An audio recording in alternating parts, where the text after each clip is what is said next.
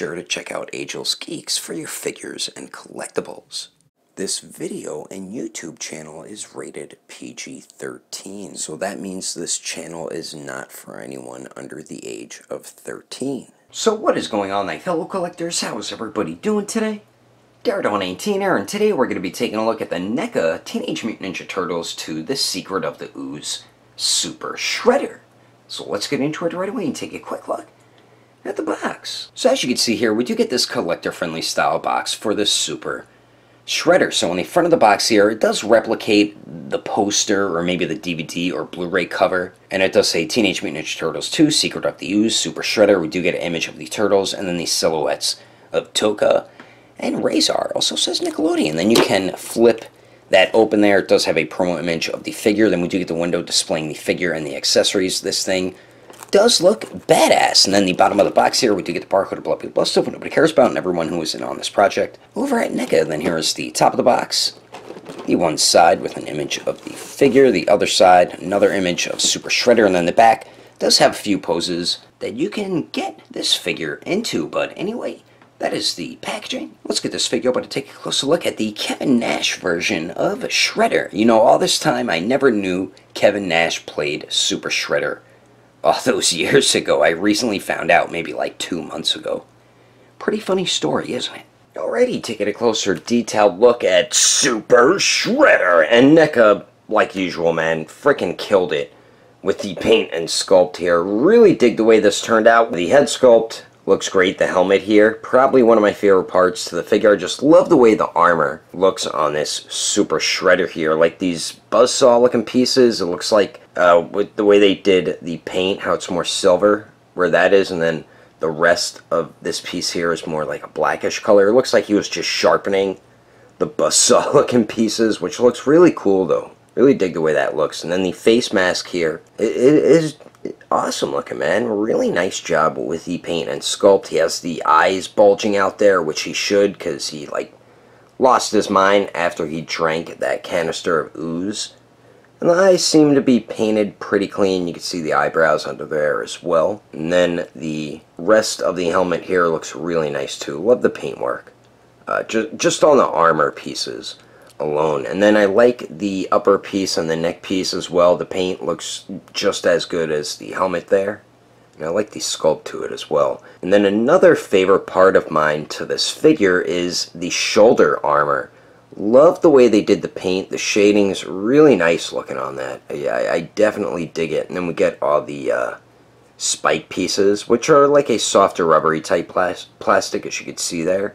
They do have that buzzsaw look to them as well. And there's the back. And then we do get his very nice cloth cape here. Wish there was bendy wire in it, but I will definitely take a non-wired cloth cape over a clunky plastic one. And I dig the way it looks on the back there. That's pretty cool looking. It has like a shiny look to it.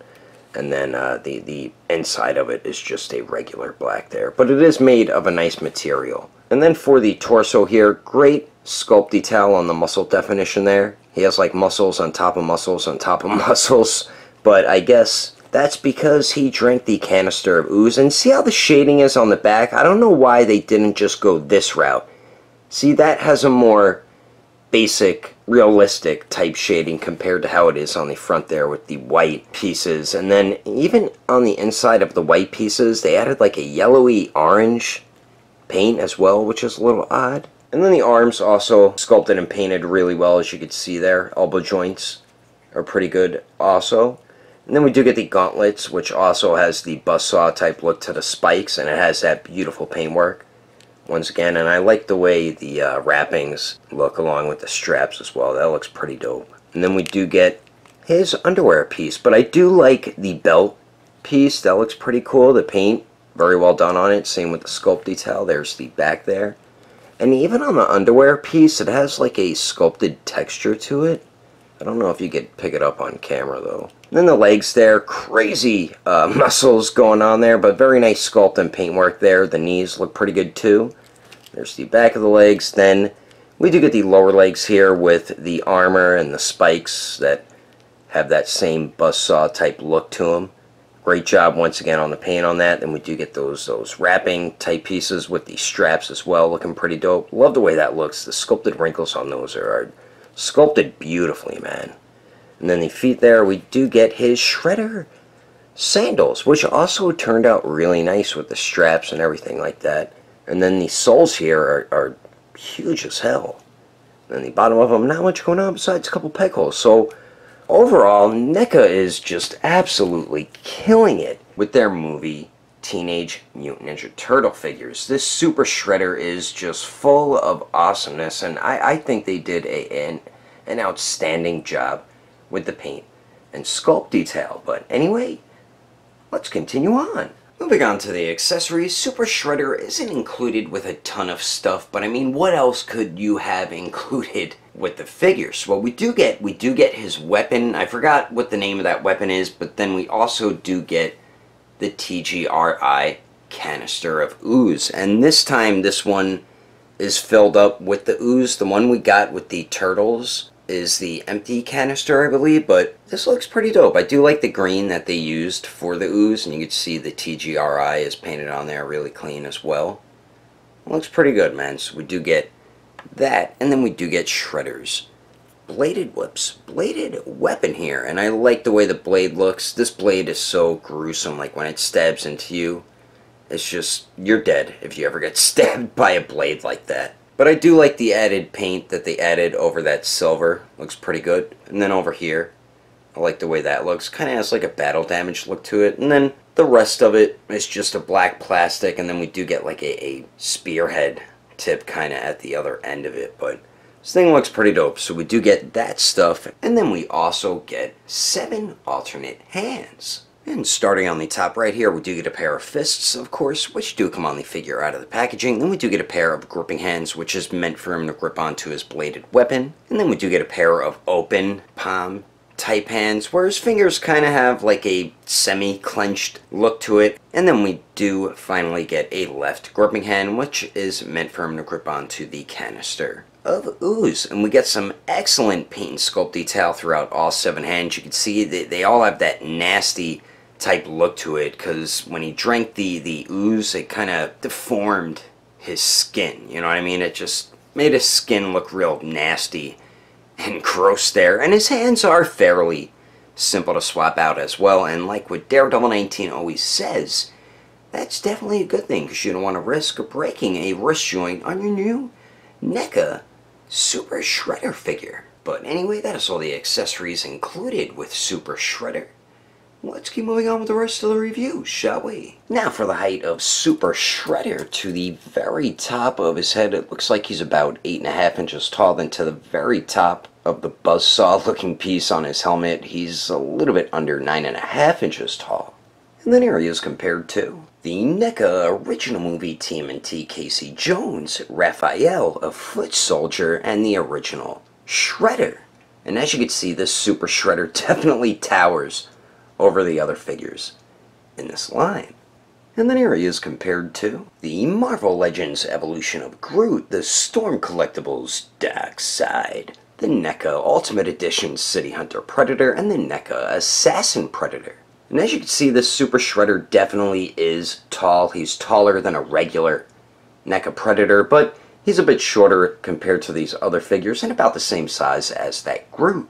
And then here he is compared to the Storm Collectibles Sector, the Marvel Legends Retro Series Deadpool, the Mafex Justice League Batman, and the Figma Black Swordsman Guts. And then here he is compared to the SH Figuarts Awakened Warrior Super Saiyan Goku and the Mezco 112 Deadpool. Anyway, there's some quick comparisons. Let's keep moving on with the rest of the review. So now for the articulation, and Super Shredder here has some pretty damn good movement. So we do get 2 joints at the neck here, and since we have the helmet, which is a clunky piece, you're not going to get crazy articulation. Plus you have the shoulder pad pieces that could possibly get in the way. But with both joints, Super Shredder looks up about that much, and then both joints looks down pretty good actually. And then both joints, you do get some pivot out of it, and then they both also do swivel, so not bad movement at the neck joints. Then we do get a torso joint and a waist joint. The waist joint has some looseness to it, but it's not like bad looseness. I don't know how to really explain it. Like, see how it moves around easily like that? Even the torso a little bit, but it's not too bad, and it's like that out of the packaging. But with both joints, the torso goes forward pretty well, and so does the waist. So he does crunch forward really good, and then both joints goes back really well also. Very nice pivot at the torso. That's some great pivot. And then the waist just has slight pivot there. Then you do get swivel at the torso, and then swivel at thy waist. And then for the arms here, the shoulder joints do go out to the sides, 90 degrees, definitely good enough. They do go up and down. We don't have upper true bicep swivel. You do have the lower bicep swivel, which is kind of like the elbow joint as well. So you can see there's the swivel, and then you also do get swivel at the gauntlet. And we do have double jointed elbows, and those do bend in really well, pretty much all the way. And then the wrists are on a hinge and a swivel, so they do swivel and then they hinge horizontally, and all the hands have that horizontal hinge to it. Now for the legs here, be careful with paint rub with around the torso and the legs. It could cause paint rub. I haven't seen any yet, but just be cautious of that. Now Shredder with his legs just shy of 90 degrees, which isn't too bad. I'm sure you could force it a bit more. Goes to the back a tiny bit. Let's see if Shredder can Jean-Claude Van Damme it, and he cannot, but his legs do go out to the sides pretty good. Then we do get a decent hip swivel. We have the double jointed knees, and those pretty much bend back all the way. The joint does swivel where it connects into the thigh there, and then, whoops, I keep bumping into the tripod. Then the ankles hinge up a tiny bit, hinge down really well actually, and then you do get the forward facing pin ankle rocker there. So overall, this Super Shredder has much better articulation than I was anticipating, and you are going to be able to get him in some pretty badass Super Shredder like poses. I'm about to show you some of those poses right about now. But anyway, that is my review of the Neca TMNT 2 Secret of the Ooze Super Shredder. Hope you enjoyed it. If I had to rate this figure with detail, I'd give it an even 9. Articulation, I'd give it an 8.5. Accessories, I'd give it a 7.5. And then the overall quality, I would give an even 9. If you would like to know the price and where to buy this figure, I did get mine from the NECAstore.com, which it did sell out, but it is hitting local Walmarts because it is an exclusive to that store. You can check with Agelessgeeks. Not sure if you'll have any in stock, but you can head over to Agelessgeeks.com, and when you check out, use code name Daredevil, and you will get yourself a bit of a discount if you can't find something on their website. I do highly recommend going through their Instagram or their Facebook page. I will put more information in the description below. And if you would like to support the channel, don't forget to subscribe and click on that notification bell. And if you liked it, feel free to give it a thumbs up. If you didn't like it, oh well, I guess you didn't like it. But thanks for watching. I will see you later.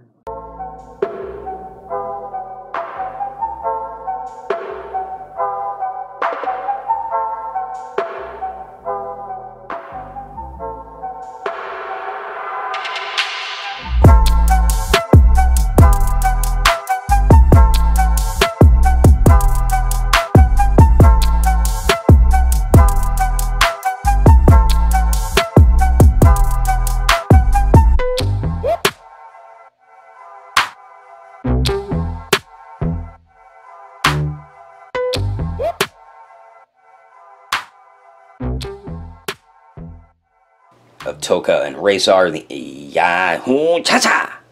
Damn it. Overall, man, almost called them Mezco.